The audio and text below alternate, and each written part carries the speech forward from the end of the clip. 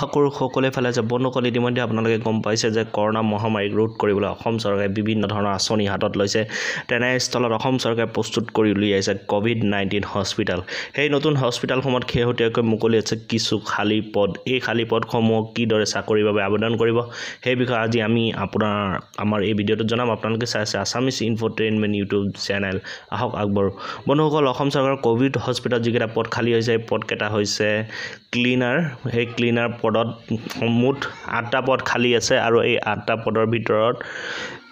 যি শিক্ষাগত আৰ্হতা লগা হৈছে সেয়া হৈছে অষ্টম মান অৰ্থাৎ 8 পাছ যিসকল কৰিছে তেওঁলোকে এই পদত আবেদন কৰিব পাৰে ইয়াৰ বাবে দৰমহা হৈছে আপোনাৰ 15000 টকা এতিয়া প্ৰশ্ন হৈছে কি দৰে আবেদন কৰিবৰ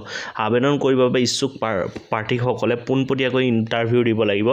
ইয়াৰ বাবে কোনো ধৰণৰ ৰিটেন এক্সাম অৰ্থাৎ লিখিত পৰীক্ষা নহয় গতিকে ইন্টাৰভিউ বাবে আপোনালোকে আইডেন্টিটি প্ৰুফ যেনে পান কাৰ্ড আধাৰ কাৰ্ড ভোটাৰ কাৰ্ড আদিৰ লগতে সেলফ এটেস্টেড আপোনাৰ যি সাৰ্টিফিকেট আছে ধৰক পাছ সাৰ্টিফিকেট হওক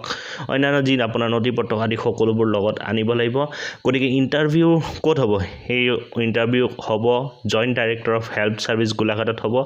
কেই তাৰিখে হ'ব 11 তাৰিখ 2020 চনত আৰু 11 বজাৰ পৰা হ'ব গতিকে আপোনালোকে গম পালে কি দৰে ক'ত কেনেকৈ ইয়াৰ বাবে আপোনাৰ